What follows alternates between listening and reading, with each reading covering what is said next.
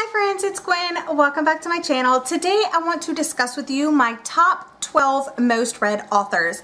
Now, it isn't quite accurate, and the reason why is I used the list off of my Goodreads homepage to find my most read authors since I have joined and signed up on Goodreads.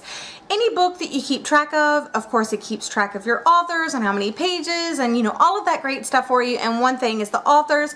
That's what I'm using. So I think I signed up in October of 2013 or maybe 2014. So it's only been a couple of years that I've been on Goodreads. One author that I know for sure that I have read a ton of is John Grisham, and he is not on this list. So there are some authors that I read before I joined BookTube or before I joined Goodreads that I didn't really keep track of, and they're going to be missing off of this list. So these are really ones since I joined Goodreads and since I've been on BookTube, ones that I have been reading a lot of. So this may come as no surprise, but I wanted to go ahead and share my top 12 most read authors with you. They're in no particular order. I'm just going to go ahead and list them. The first one being Gemma Holiday. I read her books on ebook, which is shocking, I know. This is like I don't know, I guess it had to have been either right before BookTube or like right when I joined Goodreads, or maybe even after, and I just like added them to my Goodreads page.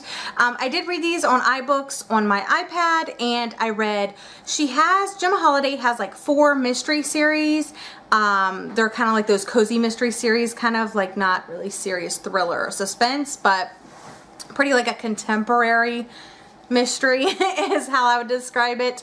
But I read her Killer in High Heels series, or what is it called? Killer in High Heels, I think. But I read the first 5 books and 2 short stories, and I still have 4 more books to read and a novella to be finished with the complete series, or at least everything that is published to date. I'm slowly but surely hoping to add these to my Kindle, so then I just have them in my Kindle collection. But Gemma Holiday writes really fun and fast-paced mysteries about, it centers around one character and kind of like her stumbling into these murders and solving them, and it's a lot of fun, so I really enjoyed them. Next up on the list is Patricia Cornwell.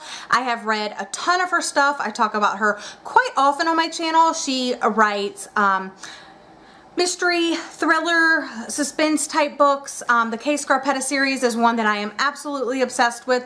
I haven't really been reading a lot of her since I joined BookTube, just because there is so many books to read. Like, I used to reread her books like all the time, but I don't do that anymore. I did reread one last year. I kind of need to get on it, but I just feel like there's so many books and so little time. Patricia Cornwell and John Grisham were definitely ones that I read way before BookTube, way before Goodreads, but I just happened to have read enough Patricia Cornwell and logged enough of those books that it actually showed up on this Goodreads list. The next one that I'll talk to you about is John Green. His books are contemporary. A lot of people think the characters are a little bit flawed because they all seem to be the same in every single one of his books. My favorite book by him, without a doubt, is Looking for Alaska. I absolutely loved that book. A lot of people hate it, but I really enjoyed it. I also enjoyed Fault in Our Stars, but I don't think his books have a huge reread value, and I haven't seen any of his movies yet. And I haven't read Paper Towns yet still. Sorry. Busy and all that. And let's see, next up on this list is Rainbow Rowell. I have read everything that she has published to date, and I'm hoping that she's working on a great contemporary, because those are the stories of hers that I love, whether it be YA or adult. I just absolutely love her contemporary works, especially Eleanor and Park. That really got me rolling with reading again, so thank you to Rainbow Rowell and thank you to Eleanor and Park. I've also read a lot of Brian K. Vaughan. His graphic novels like Saga and Y the Last Man. I believe I have read one other work besides Saga and Y the Last Man from him, but I can't quite put my finger on it.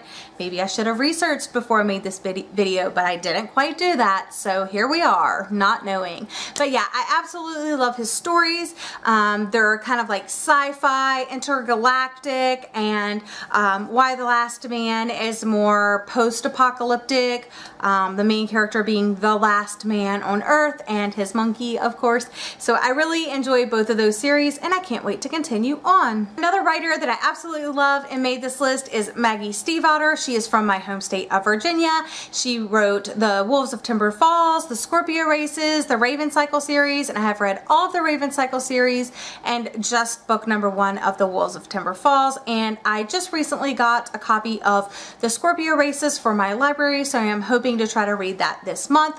We shall see. Another contemporary romance writer that I absolutely love and who made this list is Colleen Hoover. I am so excited about her new book because she has said that it's a very personal book for her, and I think the early reviews are saying that you can absolutely tell that the emotion is just dripping off of the page. And I have only really disliked one of her books, and I didn't hate it, it just definitely wasn't for me, but everything else I have absolutely loved from her, especially November 9, and I really liked Finding Hope or Losing Hope. Was it Finding Hope or Losing Hope? But I really love her stories. They're super fast paced and I just really can't get enough of them. Marissa Meyer made this list because of the Lunar Chronicles. Absolutely love that series. Love those books. Scarlet is my favorite. I am a hardcore Scarlet and Wolf shipper, and I like the other characters a lot, but they were just my favorite from the very beginning, and I'm staying true to that couple. So they are definitely one of my OTPs. Marissa Meyer also has a book coming out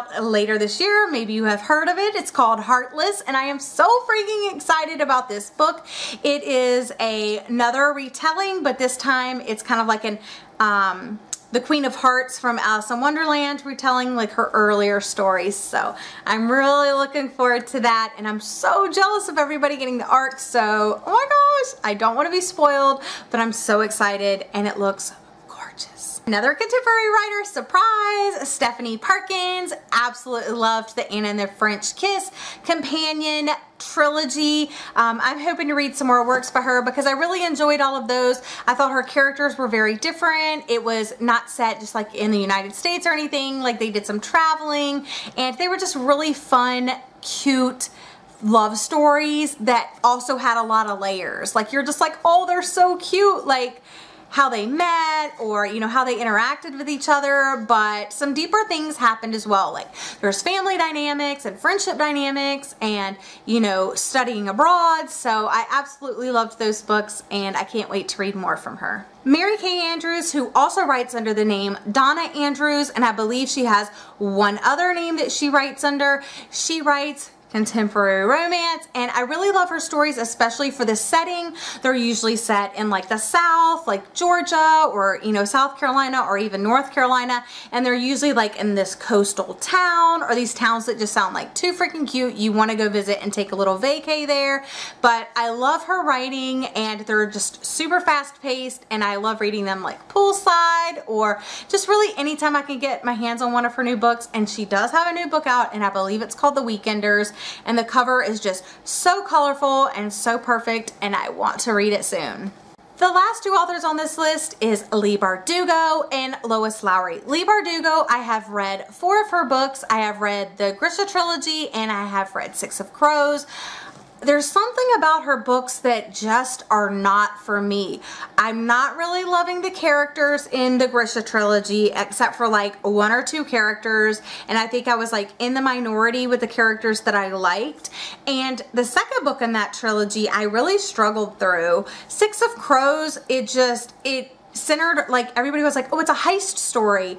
The heist story was like this big. There was everything else. Now, I really did love the characters in that book, but there's just something off with her books. They get a lot of hype, and I am not on that hype train, so I'm not really sure what's going on with that. I do plan on following up with the duology for 6 of Crows, though.